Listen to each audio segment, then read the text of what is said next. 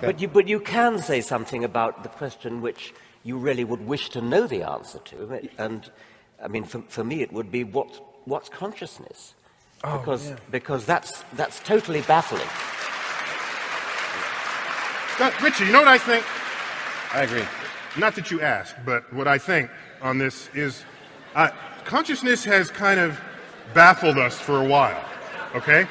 And evidence that we haven't a clue about what consciousness is drawn from the fact of how many books are published on the topic, right?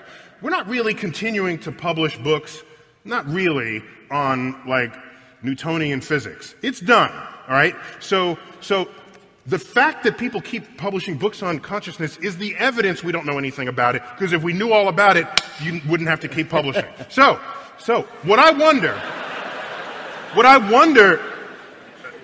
Richard, is whether there really is no such thing as consciousness at all, and that there's some other understanding of the functioning of the human brain that renders that question obsolete. To that, I gotta say, like, oh, wow.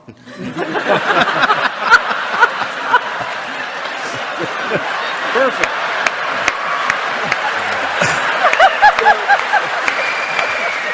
Okay. And am I like thinking, or am I just like thinking that I'm thinking? Wow.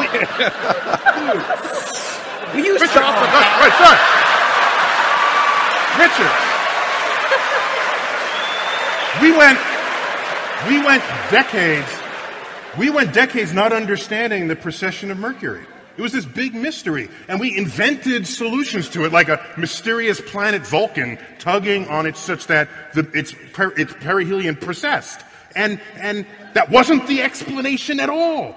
It was obviously general relativity, another thing, not the original question we were asking. So you say you want to know what consciousness is. Maybe that's not even the right question. How about this? What's the nature of consciousness? Excellent. Okay, let's move on.